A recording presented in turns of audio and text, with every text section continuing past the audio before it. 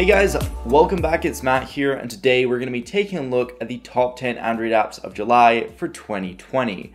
All links will be down below for the wallpaper, as well as each app mentioned in the video. Don't forget to subscribe, that would definitely help me out as we just reached 40,000 subscribers, but without any further ado, let's just jump right into the video. The first top app is called Zone Launcher. This is a really nice launcher that sits on top of your standard home screen or just overall on your device on the sidebar, and you can go ahead and add apps that you want to quickly access, or you can add shortcuts. You can also set the trigger, change the size of the trigger and which side of the phone it's on. I personally like it on the right side in the middle. And then you can change all the appearance, the sizing, colors, all that stuff, but all you do is you swipe down and in from the side, and you can go ahead and quickly hover over one of the icons in order to quickly open the app of choice. This is great for switching between your most common apps because it saves me from going back to the home screen and then trying to search for the other app that I want to open. I can quickly just go ahead and use this launcher. And if you didn't add all the apps that you want inside of this shortcut list, you can go ahead and swipe down the side to get an alphabet, and you can go ahead and find any app on your device. Really simple. The next app on the list is called BigFile Cleaner. This one I found really handy because my device was filling up with a bunch of junk that I didn't want anymore, and so this app really does help categorize and sort all the junk. You can go ahead and sort by simply video types, or you can sort by directory and it will show you the largest one at the top. Obviously, you can change your sorting order, but whenever looking within a folder or anything, pretty much as standard it will be at the top is the largest video. And if you don't want that video, you can go ahead and select it or bulk select multiple videos, and you can go ahead and delete them. You can even categorize things by the extension, so MP4, JPEG, PNG, which makes things super handy in case you don't want certain file types on your device. But overall, this is great for clearing out your video and photo files on your device. Definitely go check it out if you want to clear up some space.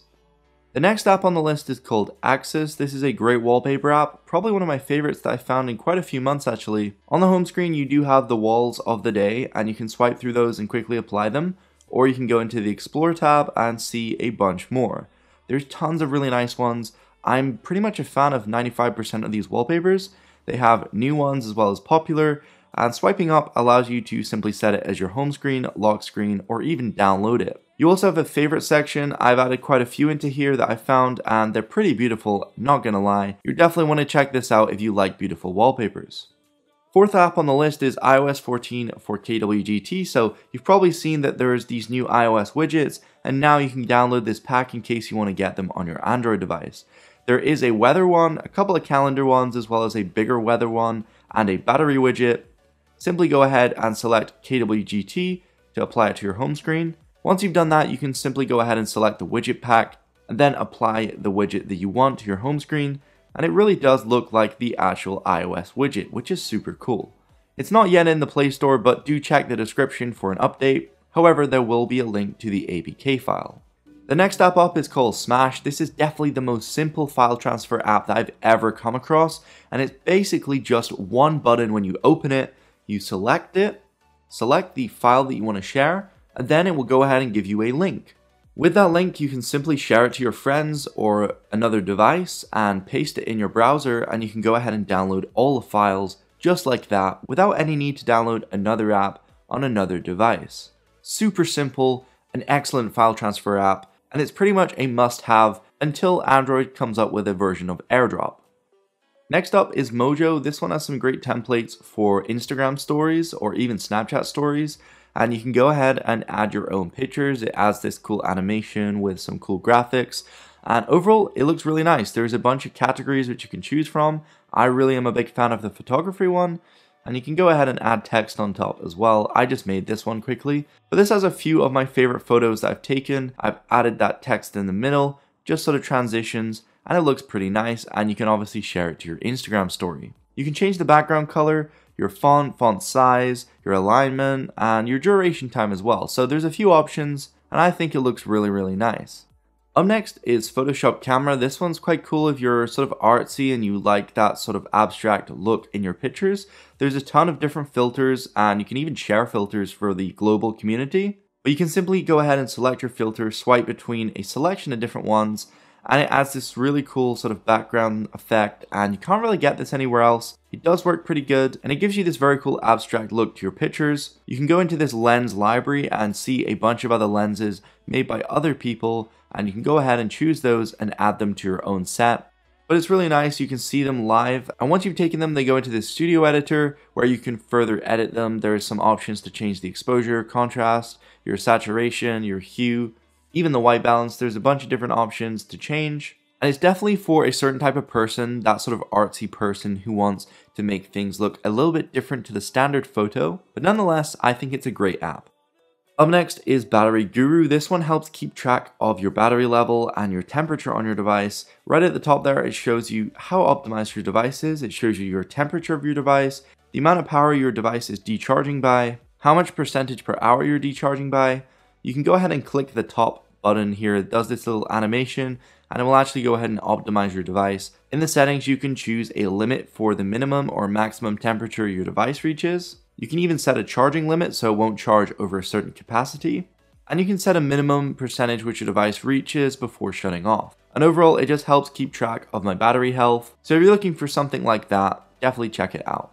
Second last on the list is Folder Note. This is a super minimal notes app. It's got a favorite category here where you can add shopping lists or even just bullet point notes, which you can tick off. You can lock them with fingerprint or password. You can go ahead and obviously customize them, add as many things as you want. You can go ahead and change the size of the font, search through your list. There's a folder list section, so you can create a folder with lists inside of the folder, which is really neat. And overall, it helps me keep track of the things that I need to keep on top of and the things that I really do need to do. But inside each reminder, you can also add further subtopics, which you can then tick off as well. So this is handy if you're working a small step at a time to complete a bigger project. And the app is very, very simple. You can add to-do lists and also shopping lists as well, which I do find quite handy. But simply by clicking this plus at the bottom, you can add a folder, checklist, or an individual note.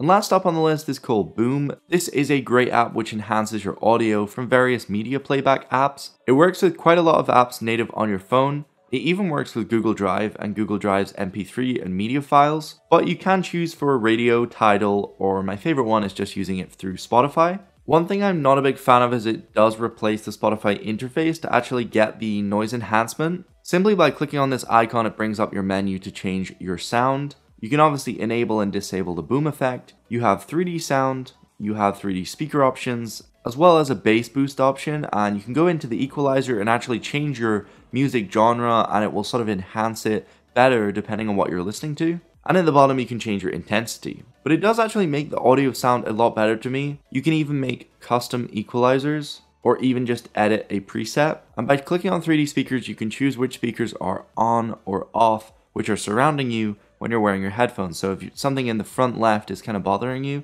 or it doesn't sound right, you can go ahead and disable that. Other than that, it's a pretty clean interface and allows you to use Spotify just as usual. You can add to your playlist, add to your library, you can shuffle, skip through songs, and if it doesn't bother you that you're not using the official Spotify app, then I think it is really great if you just want to enhance your audio. There's a few options in the settings. It asks you which headphone you're listening through, so obviously you can choose Bluetooth or over ear, and you can choose your streaming quality, and there's various other options. But anyway guys, that is pretty much it. That's my top apps for July. I really hope you enjoyed. Definitely subscribe, leave your comments down below, but thank you for watching, and peace out. Won't you take me home and give me wings to fly? We can be alone in the castle in the sky. We can run